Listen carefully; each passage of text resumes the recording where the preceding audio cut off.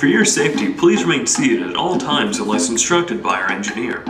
The train you are riding on today is a unique train built by the Aero Company in 1954. The number 9 on this train represents the 9th train built out of only 12 manufactured. Wisconsin Dells has been the home of this train since 1955 at Fort Dells. It has been passed down to several owners over the years and has found its home here at Timbavati. To ensure a smooth ride and safe passage, this train rides on a 30-inch track which is made out of 20-gauge steel, which translates to 20 pounds per yard. So in total, Timbavati Park has nearly 43,000 pounds of railroad track. The track is completely level throughout the park and has no grades to it. In order to make this track level throughout the park, earth movers, payloaders, and other heavy construction equipment were used to form the base. The base was compacted and topped off with limestone gravel.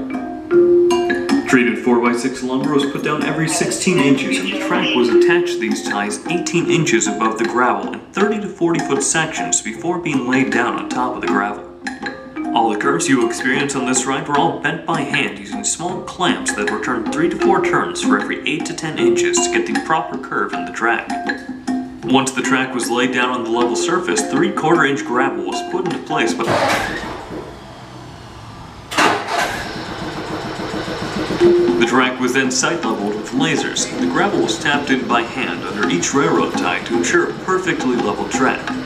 After the track was installed and the train was operating, the crew would then have to monitor the track until it found its natural position.